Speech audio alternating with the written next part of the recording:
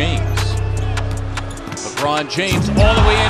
Here comes Simmons the other way, 3-on-2. Simmons eludes the defender and lays it in with that.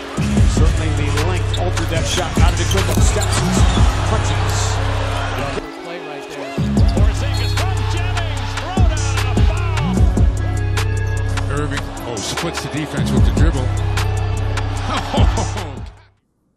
All right, you ready to move on? Let's move on. What are we talking about? Let's talk about a very surprise first-round pick. I would say a lot of people say that he's probably the surprise of the draft or the steal of the draft. Steal of the draft, for sure. And that is Kyle Kuzma out of Utah.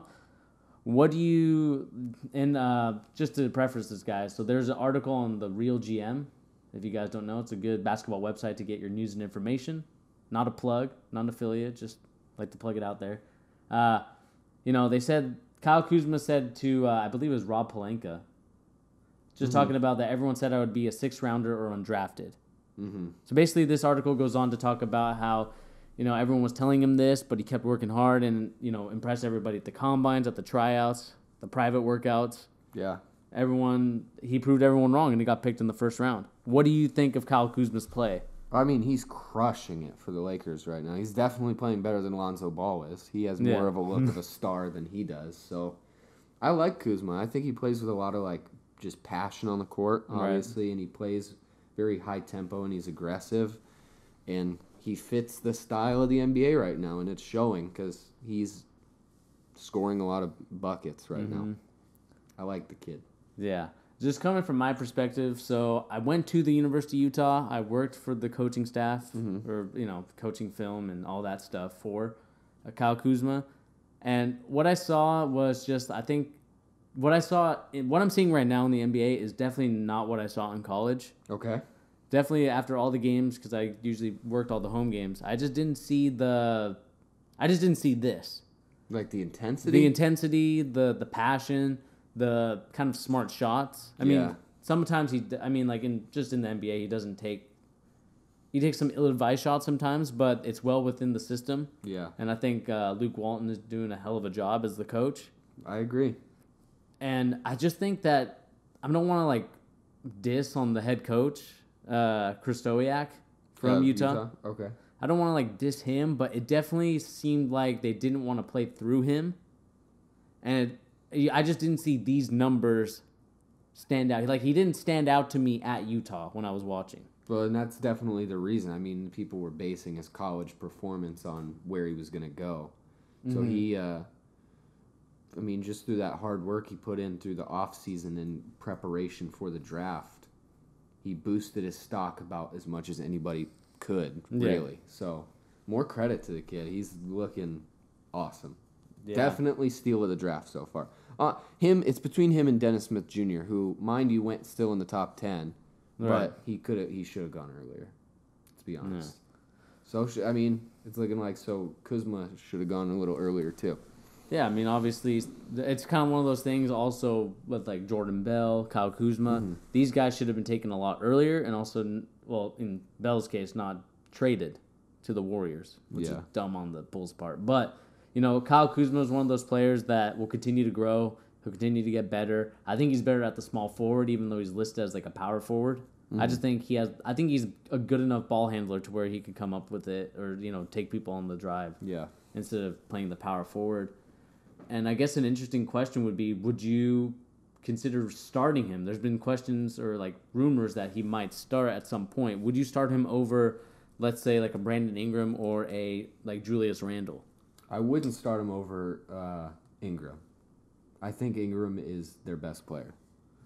Or, if he's not already, he's going to be. He has the most potential and upside out of all of them, in my opinion. Mm-hmm. But Kuzma, Julius Randle, it's up for debate whether I would pick which one I would pick. But why not just keep him at the sixth-man spot and let him keep coming off the bench? It never hurts to have a super sub, so to say. Let's use FIFA terminology. It never hurts to have that guy who can come off the bench and score 25 points in a game. So keep him there, let him develop, and if he's just too good to keep out of the starting lineup, then do it. But right now, I think he's great where he's at. Yeah. What do you think? Where would you start him? I think I would start him, honestly. Okay.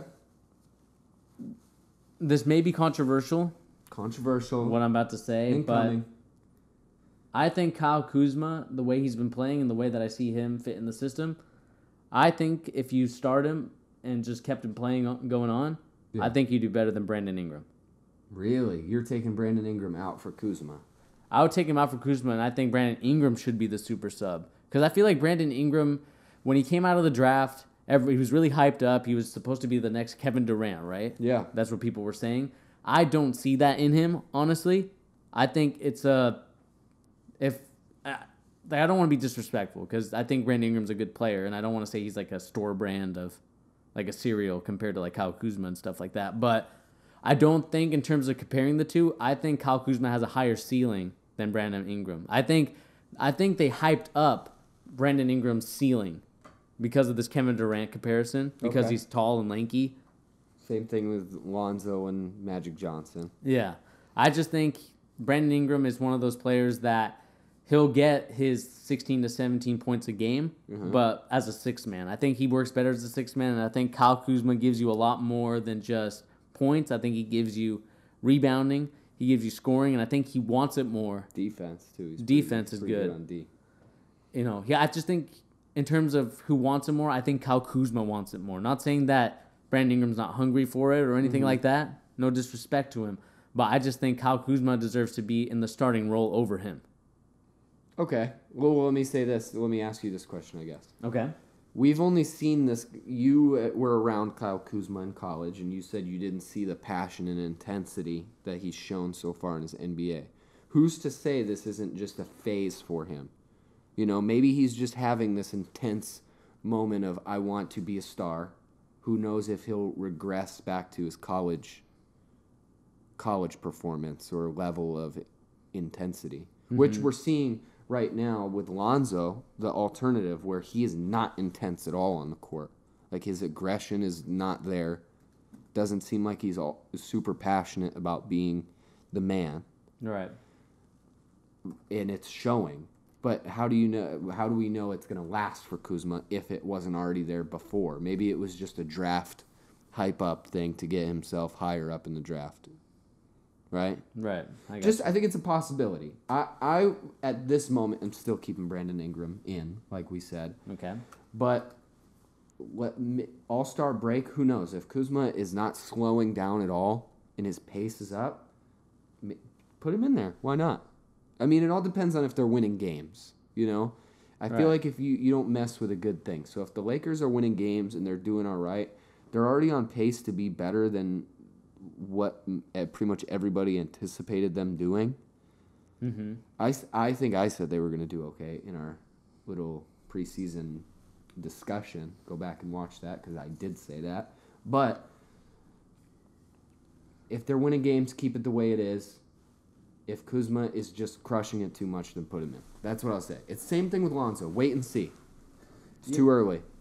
I don't know, man. Like, just looking at their stats right now, I know we're only, like, into week 3 of the NBA action. I just think, like, if we look at... They both are scoring about the same amount of points, like 15 a game. But Kuzma is shooting it at a higher percentage than Brandon Ingram. Mm-hmm. Brandon Ingram's shooting it at, like, I wouldn't say pedestrian, but he's shooting at an NBA average 45. Yeah. Meanwhile, Kuzma's shooting at a 56 from the field. So I just feel like you get more productivity from Kyle Kuzma right now, and I think if you keep him on the floor, he'll grow to a higher level than Brandon Ingram. But like we said, it's up for debate. Maybe he's the super sub, maybe Brandon Ingram's the super sub. Mm-hmm. We're gonna have to wait and see. Maybe even just take out Julius Randle. Maybe, yeah. Julius Randle to me he's good, but he's not the guy. Like, I feel like he is more overhyped than what you were saying Brandon Ingram was. I feel like he had more hype than he probably should have gotten. I feel like I need to see more from him. Yeah. But he's big, and you need those guys on the court. I feel like his role is a little bit more important than whatever Brandon Ingram and Kyle Kuzma. Like, I feel like you could interchange those two, but I feel like the Lakers would suffer more for having Julius Randle not on the court. Yeah. I mean, We'll see, man, because I think this Laker team will be eventually good, whether LeBron comes or not. That's rumored. We'll have to see, man. I mean, I like this team so far. I'm a Celtics fan. It's hard to admit it, but this team is looking pretty good, and they're promising. Yeah. And I think potentially down the future, I'm going to go against LeVar Ball's judgment and say they're not going to make the playoffs this year, but next year could be a possibility, especially, I mean, for sure if LeBron comes. They're a playoff team. Yeah, absolutely. And he would mentor all these guys very well. I mean, and then you have like Brook Lopez putting up 36 or 34-point games, whatever he did the other night. There's always a chance that these guys can just blow somebody out, you know? Mm-hmm. There are a lot of young kids who all have a lot of upside, and then you have some really good defenders on the team, like Caldwell Pope is an uber defender. Right. You know, so their team is built for moderate success right now. So give them a year. All these guys are going to end up being above average players in the NBA for the most part. Yeah.